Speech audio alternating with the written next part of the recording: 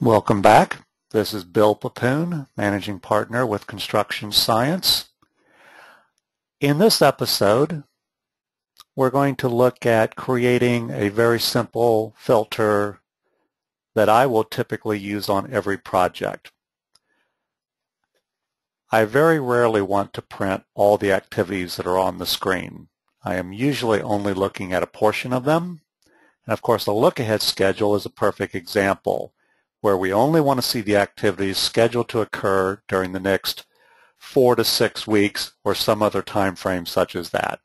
So we're going to create a filter that will help us see only the activities that are coming up within the next 5 weeks. We go to Filter, and because this is version 8.1, you'll see it's a two-step process for opening up the menu. And we are going to create a brand new one. We will call it a 5-week look ahead.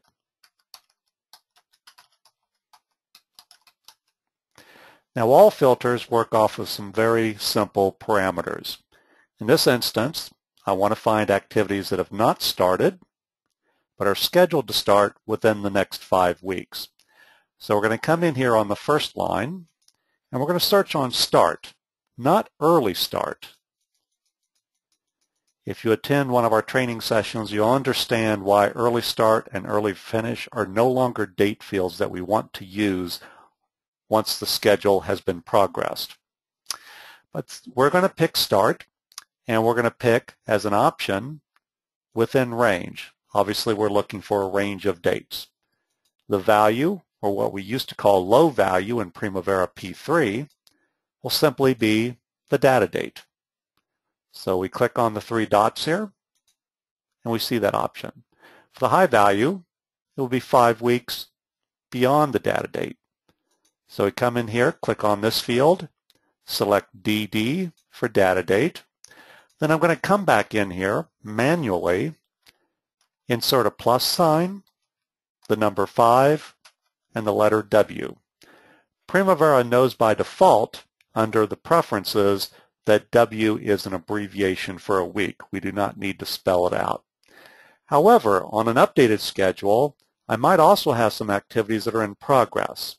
So I want to pick these up as well, ones that have been started but are not done yet. They certainly belong on a look-ahead schedule. So we're going to add another line. And in this instance, it's a little bit simpler. I'm looking for a particular type of activity status.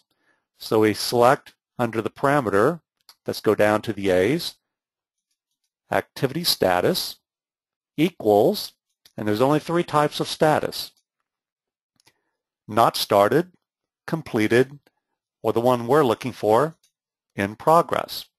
So anything that's been started but not completed yet will show up on our filter. However, we have a problem. This filter will not give us any results. And this is one of my favorite filters to show because of this problem. You'll notice the first line says we're looking for activities that have not started yet, but are scheduled to start within the next 5 weeks. But we're also saying that the activities we're looking for should have already been started. They should be in progress. Clearly, no activity can meet both of those criteria of having not started and started. So we need to come in here and click on this phrase where it says all of the following in parentheses. Select the other option, and notice how this word will change right here.